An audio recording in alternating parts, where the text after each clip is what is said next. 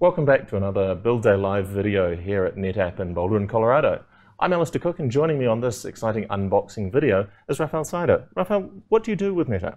I am principal architect, part of the CI/BU team.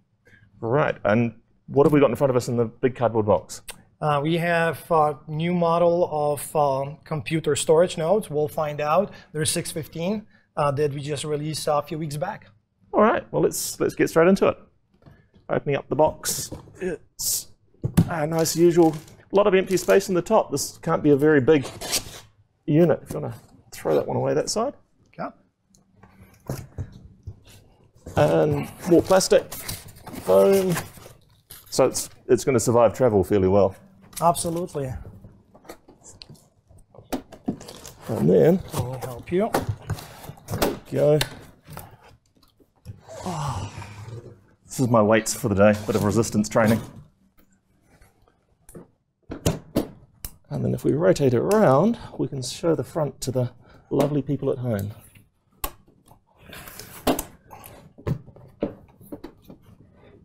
There we go. So this is a 1U enclosure.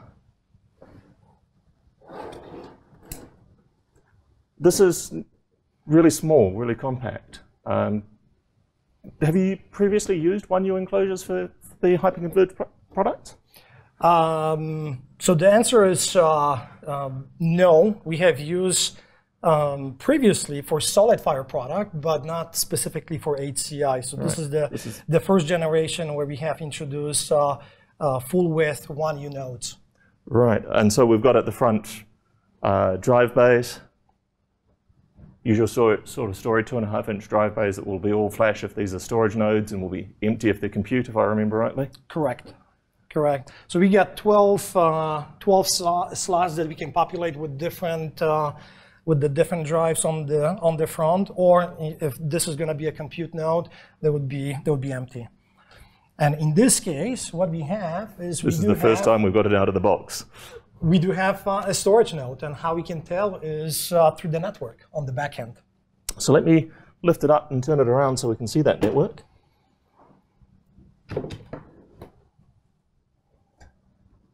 And so what's different about the network on the storage nodes? So on the storage nodes, they come with two 10/25 gig connections for the iSCSI connectivity. We also have two 1 gig that are used for in-band. As well, we have an additional port for out-of-band connectivity. So the remote management out-of-band, as well as the operating system direct management in 1 gig, and then 10 gig for the actual storage traffic. Exactly. Right, and this is just a single node in a 1U enclosure, very much the pizza box style. Exactly. And this could equally, as you say, the only thing that's differentiating that we can see from the outside is the network connectivity is different on the compute nodes to the storage nodes. But Correct. otherwise it's the same enclosure, it's just a different expansion card. Exactly. Right. Well, that's nice and cool. And then we also have the other, let me bring over the other fellow, which is the 2U 4-node enclosure. So I'll swing them both around so we're seeing the front of both of them. Sure. And so this is what I'm more used to seeing in this kind of platform is 4 and 2U divided up drive bays at the front, very much like a lot of the appliances that are the scale out that we see. Correct. So this is a chassis, and inside this chassis we can populate this chassis with either compute or storage nodes. So it's got 4 bays. Those bays could be populated with the specific nodes that are applicable for your workload. So what have we got in here? Because we did actually have some to take a look at. What have we got in this one, Rafael? So this would be, looking on the back end, this would be a storage node. And how I can tell is we have NVRAM. So this NVRAM is critical for sending the IOs. We don't send the IOs to the SSDs. We send the IOs directly to the NVRAM, and from this NVRAM, we offload this to the drives. They'll be populated on the front with the actual data. And so it's on ingest to this NVRAM that all of the data efficiency, the dedupe and compress happens and then as I recall, there's a mirroring to a second storage node before data is acknowledged back. Correct. So actually all of the slide services, as we call, would happen before the data gets committed into NVRAM. And you're absolutely right. We would mirror this data on two different nodes, storage nodes, and then we would send the acknowledgement back to the host that we got this data protected. And then everything else in here is just a very standard dual socket x86 server. Fairly lightly populated on memory. I guess the memory demands for running the storage platform are usually significantly below the memory demands for running the virtualization platform. Correct. So CPU on the storage node is going to be exactly the same on those 410S nodes. So those are the 410S nodes, and the CPU is going to be exactly the same, but the memory is going to vary depending on the drive size. So the bigger the drive sizes you have, the more physical RAM you're going to have. And that's primarily around the larger volume of metadata that's required in order to handle that larger volume of data at rest. Absolutely. And then we have a compute node in here as well. This one looks like a compute node. What have we got in here that's different from our storage node? Yeah, so looking from the outside, obviously we're missing the NVRAM, right? We don't need the NVRAM on the compute nodes. The storage layer. Yeah, and we have extra NIC card. That extra NIC card is specifically beneficial for our vSphere environment. Yeah, no, I might want to dedicate 10 gig NICs out for my storage in some use cases and have the others for all of my virtual machine traffic, or Absolutely. I might be just mixing them together. And then I'm imagining that you're seeing customers deploying the compute nodes with a lot more memory than you would put into the storage nodes. Correct. And more CPUs as well, just to match their workload. Yes, yes. So this specific node, which is the 410C, we got various different configuration options, from small core count to the very high core count, and same thing on the memory, depending on the workload that you're trying to run. It could start, fairly small and grow up to a terabyte. And I guess that that satisfies a large number of use cases, and I imagine I could put a low-power GPU into here as well, since there's a PCI Express slot available.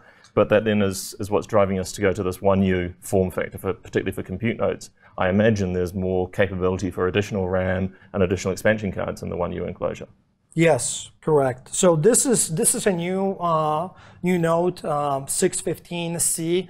We got about 13 different configuration options on this node. It starts, again, with the 4 core count that could be very helpful for databases, to high core count, where we have, let's say, 22 cores, and that's really beneficial for applications like VDI, where you want to have a lot of core, right? And so that low core count would be really important if I have to have a separate cluster that's licensed for a particular database engine. That's specifically why you're calling out databases for it, I guess. Or operating system, like Windows 2019, right? Right.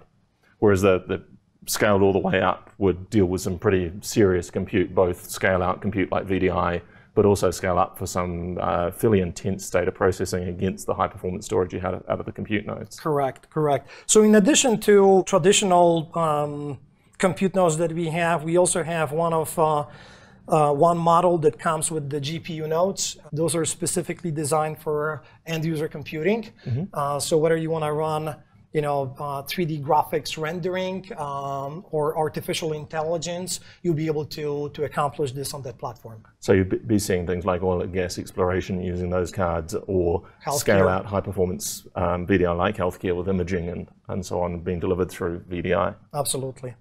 So I think that's one of the really interesting things to see, is that this isn't just a fixed, really large solution. There's some ridiculously high performance. There's also a scaled down option for these nodes as well, that reduces your cost of deployment as well if you're going at the smaller end of the scale. Absolutely. So the whole idea is to run physically one cluster, and depending on the workloads that you're trying to deploy, you align the workload to the specific node type. So it could be a database specific, or end user computing specific, or just a traditional general workload. So based on this, the workload, you can pick specific hardware, minimize the licensing based on this, And the beauty of this is when you run this on the same physical cluster, you take you get the benefits of all of the consolidation, data reduction, and simplify your day-to-day operation.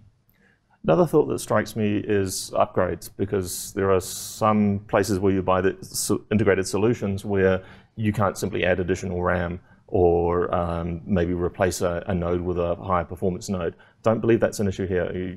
It's upgradable hardware here. We've got empty DIMM slots in the compute node. Presumably I'm absolutely welcome to add additional DIMMs in there if my workload changes. And of course I can scale the cluster with additional compute nodes of my own requirement.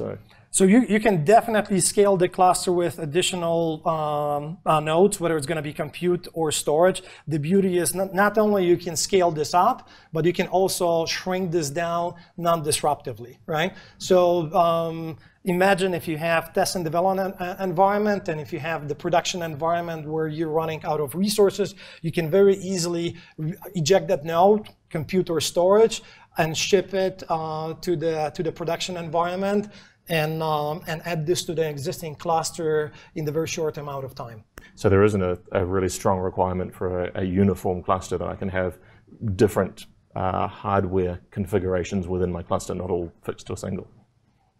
Yeah, there's no boundaries. The only requirement at that point would be to make sure that you're the correct version on the software. So the software would have to align on the node, and there'll be hypervisor constraints as well, but that's not not the NetApp HCI platform so much. Correct. Excellent. Well, thank you very much, Rafael, for joining me here and running through some of the very interesting and very new hardware that you have for the NetApp HCI solution. And thank you for joining us with this Build Day Live video here at NetApp in Boulder. Join us for more great content as we publish it all out.